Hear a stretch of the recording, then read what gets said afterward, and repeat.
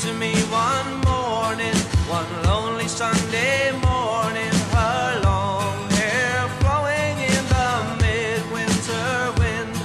I know not how she found me, for in darkness I was walking, and destruction lay around me from a fight I could not win.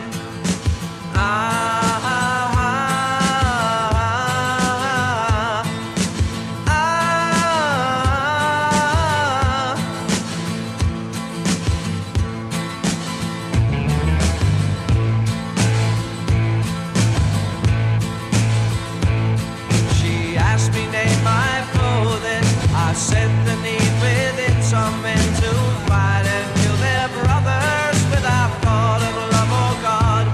And I begged her give me horses to trample down my enemies. So eager was my passion to devour this waste of life.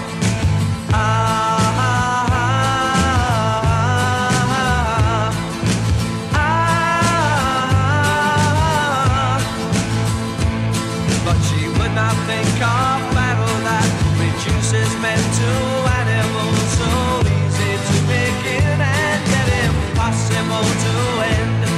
For she, the mother of all men, did counsel me so wisely, then I feared to walk alone again and asked if she would stay.